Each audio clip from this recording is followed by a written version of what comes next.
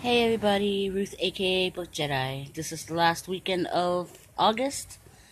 Well, the last day of August, I should say, right? Yeah. Alright, so this is going to be my weekend reads because I'm trying to get more reading done for now. And soon we will be getting into September in like hours away.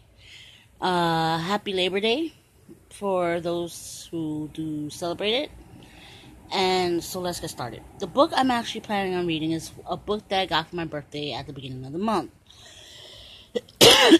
Excuse me. The book is called The Bookshop of Yesterdays by Amy Myerson. And from what I've seen on Pruse, I think, God, I keep forgetting that girl's name. She had picked up the book at Barnes & Noble and it was 50% off. But this is one of the birthday gifts I got. So, yeah.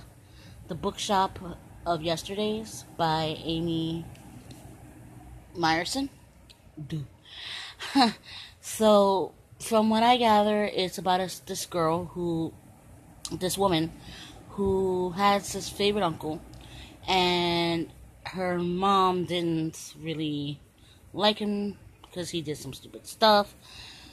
But 16 years later, after one final search and stuff, she actually receives notice that he left her a bookshop, which is very cool. The other book I'm hoping to leave. The other book I'm actually planning on reading is another book I got for my birthday, and I'm going to be using the bookmark that was sent to me by my friend's daughter.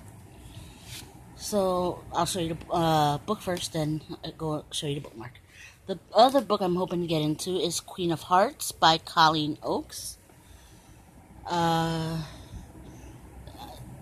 It's kind of like an Alice in Wonderland type thing, I guess. But yeah, it's like a rendition, I guess. And the bookmark that I'm going to be using for this one is adorable, and I mean adorable.